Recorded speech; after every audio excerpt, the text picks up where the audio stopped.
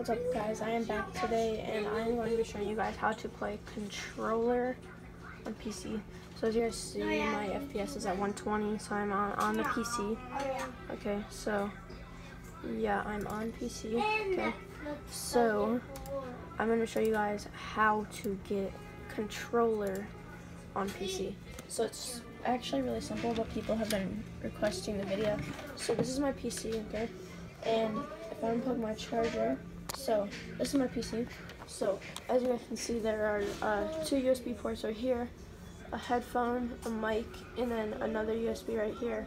And then if I take this piece out, there's another USB, but I'm not going to. So all you need is you just need a controller, the PC, and you just need a cord. So it can be as long as you want, or it can be like this length, like a phone charger. And all you want to do is just plug this in like this, and then all you want to do is plug this into the back of the controller.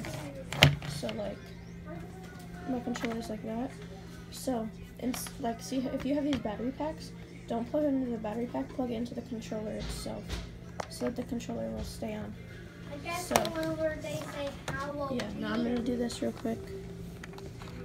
And okay, so you heard it vibrate, right?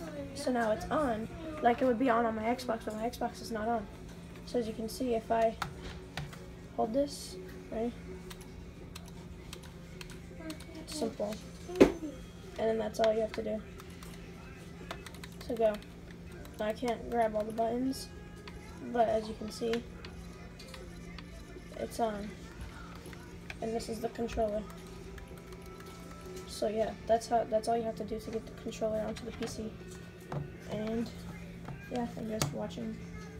Everybody like, subscribe. See you guys later. Peace.